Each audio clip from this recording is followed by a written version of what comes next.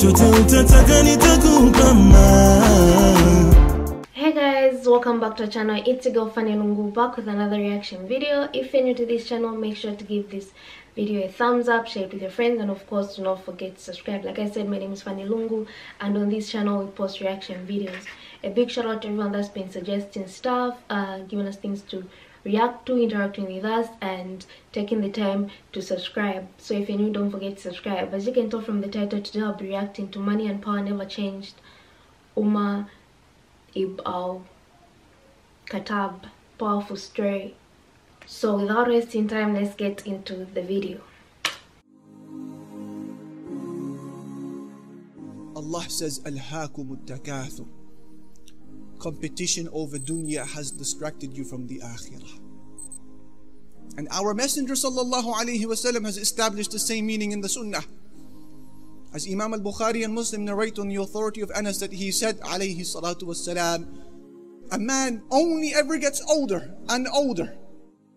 But there are two characteristics inside of him that only ever gets younger and younger. He says the first of these characteristics is the love to live a long life. And the second of these characteristics is the love for wealth. This is a fitrah. This is something Allah has put inside of us. We cannot escape it. Now what does this mean? It means that there are very few things out there in the life of this world that has the ability to manipulate and influence and change a person like that of wealth. Very few things can change the demeanor of a person and derail him from the path of the akhirah to a different path like the power of wealth. Now with this in mind, brothers and sisters, after having established how wealth is loved and dear to every one of us innately, I shift your attention to a particular generation of Muslims. These were the greatest human beings to walk the face of the globe after the messengers and the prophets. A people who used to be very, very poor. They were at the peak of poverty and destitution, and then all of a sudden they became rich. But did it change them? This is what we are about to establish bi-idhnillahi ta'ala. We are due to be speaking about the companions of the Messenger sallallahu alayhi wasallam, his very students, the Sahaba. They were people of poverty, and let us consider the following. Imam Ahmad narrates in his Musnad on the authority of the companion Anas. Listen to this, ya ikhwani, and try to perceive what is being said and try to imagine the poverty. That the Prophet sallallahu alaihi wasallam said, I was placed in fear at a time when nobody else was afraid. And I was punished and hurt at a time when nobody else was being hurt. And he said, I remember a time when 30 consecutive days passed when me and Bilal had nothing to eat except what little Bilal would hide under his armpit. Allahu Akbar. Poverty. Imam al-Bukhari and Muslim narrate on the authority of our mother Aisha radiallahu anha that she said the Prophet sallallahu alaihi wasallam and his family never ate wheat bread to their fill for 3 consecutive days from the day he arrived to Medina till the day he died. If he ate bread to his fill on one day, he would not eat it on the second. If he ate on the second, he'd be hungry on the third. Allahu Akbar. Imam al-Bukhari narrates on the authority of our mother Aisha that she said the Prophet sallallahu alaihi wasallam never ate 2 different types of food on one day except if one of the 2 was dates. Ya Allah. And Urwa, he would say that our mother Aisha radiallahu anha, she said, I remember times in the house of the Prophet sallallahu alaihi wasallam where a whole month would pass, a whole month, and no fire would be kindled in the house of the Prophet sallallahu alaihi wasallam, meaning no food would be cooked. And she said we would be living off dates and water. She said sometimes, however, our neighbors would give us small bits of meat to eat. Khattab, the tabi'i, he says that the companion as Anas ibn Malik, he said, never in the life of the Prophet sallallahu alaihi wasallam was he given the opportunity of eating soft bread. And never had he eaten fried mutton. In his life, he never saw these things, alayhi salatu wasalam. Poverty, real poverty for the most part. And you all remember the narration where a man came to the Prophet sallallahu alaihi wasallam and said, Inni majhood, I am really hungry. I am really, really poor. So the Prophet ﷺ sent for one of his wives saying, Hal indakunna min shay? Do you have anything to feed this man? Can he be our guest? They said, O Messenger of Allah, we swear by Allah, we only have water in our house. He would go to the second wife. Do you have anything for him? She would say, Wallah, in our house we only have water. They don't have a single date. في بيوت النبوة, in the households of prophethood, there isn't even a date in their kitchen. We only have water. Until the 11th wife, and she would say, Wallah, we only have water. And you remember the narration of the Sahabi who came to the Prophet ﷺ wanting to get married. And he said to him, ماذا أمهرتها? What have you given her as dowry? He said, I haven't given her anything. I have no mahr to give her. He said, أمهرها ولو خاتما من حديد. Give her a dowry, even if it's something as simple as an iron ring. He said, Wallahi, I don't have an iron ring to give her. The companion said, so I will give her my lower garment. He said, if you give her your lower garment, you will be unclothed. You will be naked. The point of mentioning all of this, brothers and sisters, is to establish the poverty, the destitution for the most part of their lives, and for the majority of the Sahaba. But things would change. Things would change. The Prophet ﷺ would pass away. After delivering the message of Islam with miraculous success and utmost completion, and then Abu Bakr radiallahu anhu would assume leadership, and he would fight the apostates, al-murtaddun, and then Umar radiallahu anhu would then assume leadership, and this is when the conquests began to rise. And now, Allahu Akbar, as Islam travels to the four corners of the globe, for the first time in the lives of the companions, they were now being exposed to the treasures and the riches of the world. Notice, from extreme poverty to extreme wealth. But did it change them? Did it change them? This is what we want to establish. During the time of Umar, the armies of the Muslims reached the gates of Persia, and they were conquering their cities one after the other, till they arrived to Al-Madain, which was the very capital of the Persian Empire.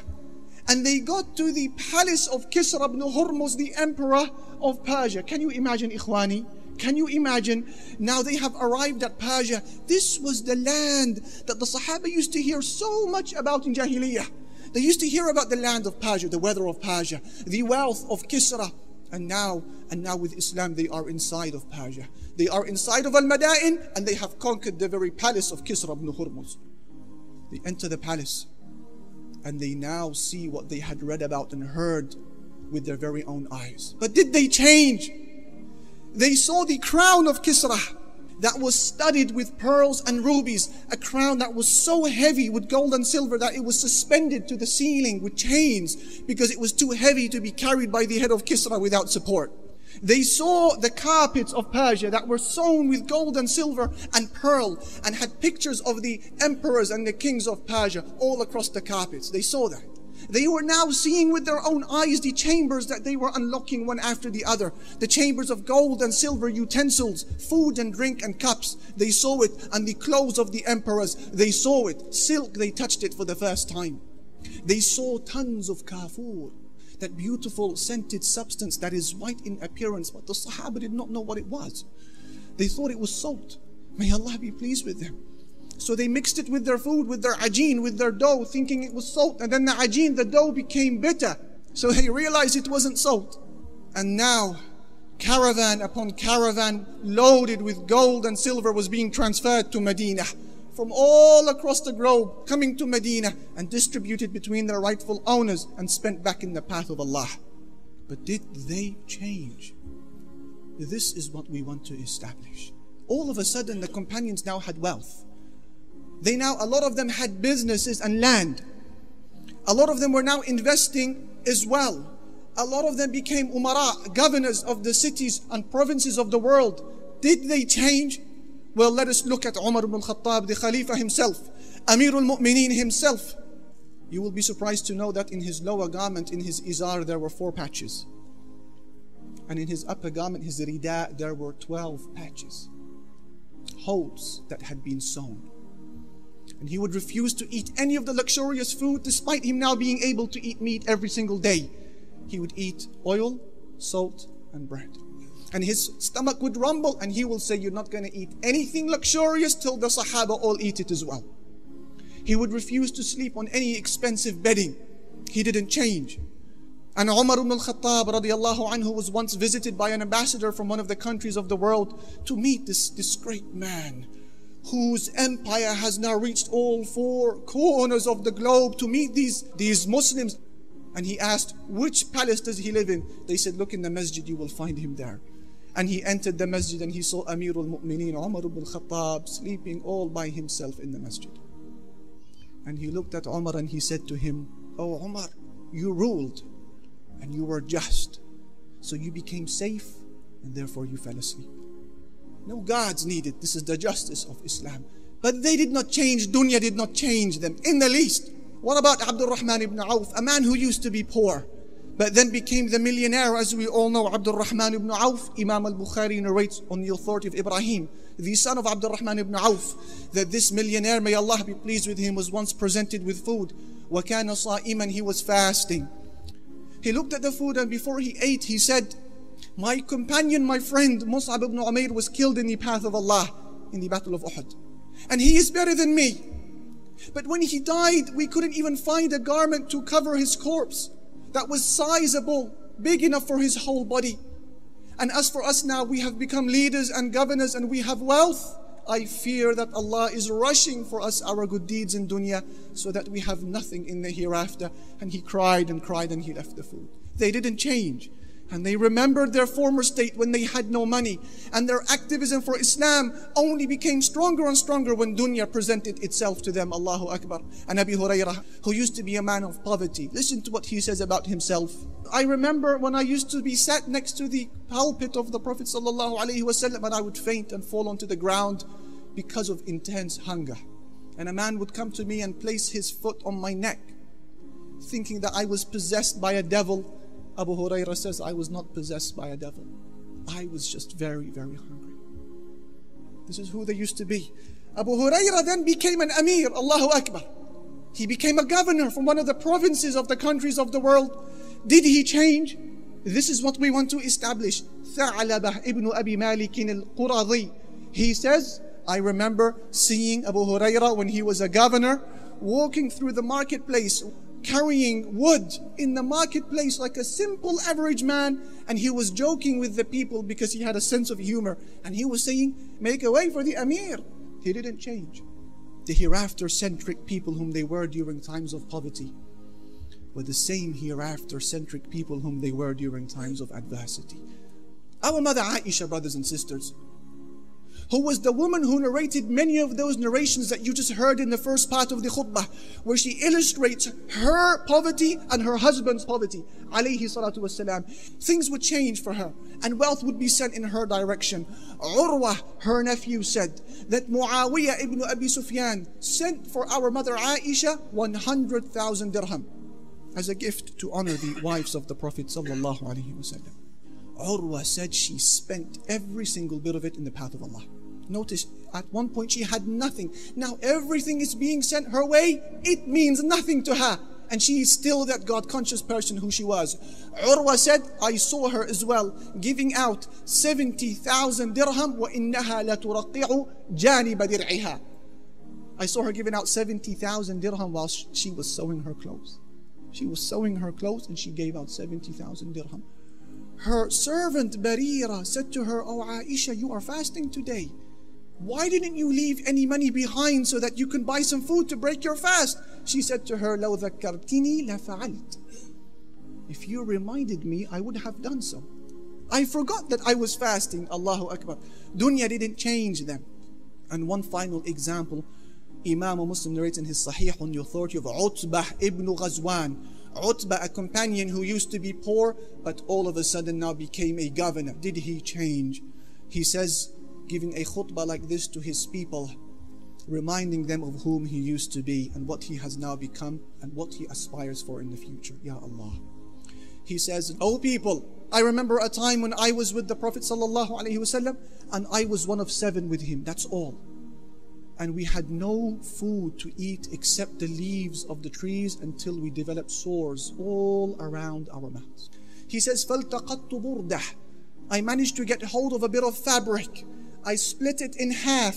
I took half of it for myself and made a lower garment, an izar, and I gave the other half to my friend Sa'ad ibn Malik, who made for himself a lower garment. He says, as for now, things have changed, as you can see. And all of those poor companions have now become governors. We have become governors of one of the cities of the world. And then Utbah said, and I fear and I ask Allah to protect me from being a person who sees myself great in his own eyes, but is small and pathetic in the eyes of Allah. He didn't change. Allahu Akbar, dunya did not change them, only for the better. Why am I mentioning these examples, my dear brothers and sisters in Islam? In order to address one particular phenomena that all of us are guilty of to one extent or another. This is the phenomenon where you may see an individual whom, for example, during his university years in study, is a very active Muslim, is a person who is engaging in da'wah, person who is pursuing knowledge, who has a fixed daily portion of Quran, a person who is very much interested in enjoining good and forbidding evil and benefiting the ummah and setting a vision for himself and the believers. Naam. But it may be that the moment this person graduates and gets hold of the degree and now becomes the recipient of a monthly salary, a small 5-digit monthly salary, this person is no longer to be seen. He has changed. Money has changed him. The masjid now says, where is so-and-so? Where has he gone? The enjoining of good and forbidding evil now disappears. His pursuit or her pursuit of knowledge now begins to deteriorate. What has happened? This person has changed. Never mind the wealth of Kisra ibn Hurmuz, the wealth of Persia. Never mind becoming a governor of a city. A simple monthly salary causes a lot of us to change and becoming a very average individual. And take this therefore, brothers and sisters, as a conclusion and as a rule of thumb.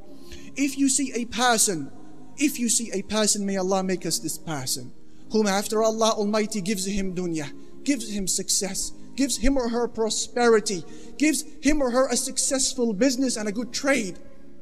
You see this person always remembering his or her past, remembering what they used to be, remembering those types of weakness and bankruptcy and poverty, and saying, Ya Rabbi, allow me to use what goodness I have for the benefit of my hereafter. Know that you are looking at a very righteous person because he is imitating the companions of the Prophet ﷺ. Zuhd, altruism, minimalism, to take only little from dunya, is not that you possess nothing. It is you do not allow anything to possess you other than your creator. This is zuhd. Otherwise, a lot of the companions, they had wealth, but it was in their hands, not in their hearts. It was in their hands and beneath their feet, not in their hearts. This is zuhd. And thus our Messenger ﷺ, he would say, speaking about the value of wealth when it is in the hands of the correct person, he would say, as Ahmad narrates in his Musnad on the authority of Amr ibn al-As, how good is pure money when it belongs to a pure man. How useful is money when it's in the hands of a righteous man.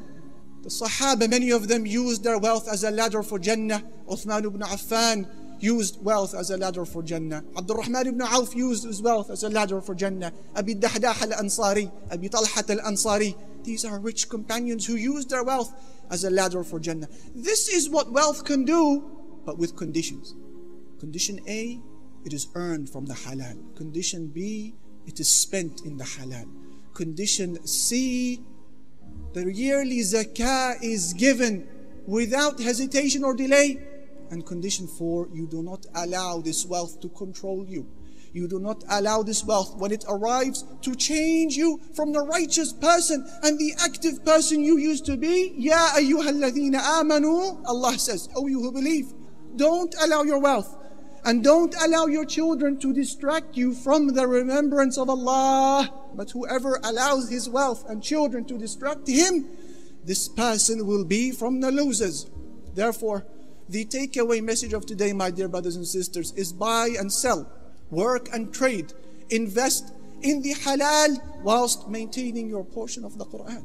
Buy and sell and be prosperous whilst maintaining your portion of ibadah at night when nobody can see you.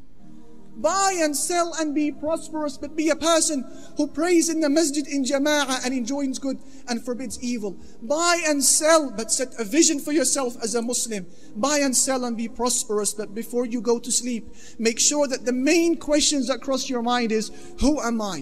What am I? Where am I going? Why am I trading? Why am I saving up? What am I doing for my life? What am I doing for my akhirah? Buy and sell and be successful, brothers and sisters, whilst remembering the words of Ali radiallahu anhu, who would say, as Dirar ibn Damra narrates, as Abi Nu'aym in his Hilya mentions, Dirar says, I saw Ali ibn Abi Talib once holding onto his bed in the middle of the night all by himself, looking into the stars. He was moving about and turning from side to side as if he was in pain. And I heard him saying to himself, this was Ali, saying to himself, Ya dunya ghurri ghayri. Oh dunya, go and deceive somebody else. Abi ta'arratti, are you presenting yourself to me? Am ilayya tashawwaqti, do you have your hopes on me? Hayhata hayhat, this is very far, you cannot get me. قد باينتك ثلاثا لا رجعة فيها, I have divorced you dunya 3 times, you can never come back to me. فعمرك قصير, your life is so short. وخطرك يسير, and your hazards are so easy to attain. من قلة الزاد وبعد السفر ووحشة الطريق. He said, my provisions, they are so little, and the journey ahead is so long, and how scary a path it is that awaits.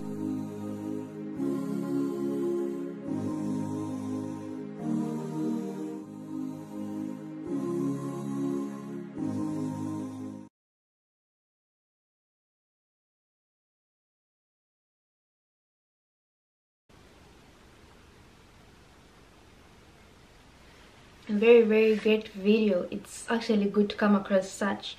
This video was comprised of many examples that are telling us that we shouldn't let money or wealth change us. How many of us, even if we get a $10 today, or $10 is nothing in certain countries, when we get $10 today, we even block our friends. We don't want to chill with them. We even forget to thank God for receiving that $10. We just push everything aside. We go out, we enjoy that. Maybe when that $10 is done, you come back and then maybe sit down and say, oh God, I want more money. Or maybe you remember your friends and say what's up to them.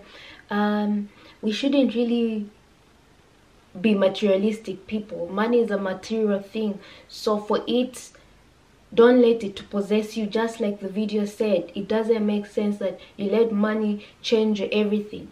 Having money is not a bad thing. Having wealth is not a bad thing. It's how you act or react when you receive this wealth in your life. So let me know what you guys think about this video. A big shout out to the person that suggested this. I really loved watching this. Make sure to give this video a thumbs up, share it with your friends, and of course do not forget to subscribe, and I'll see you in my next reaction video.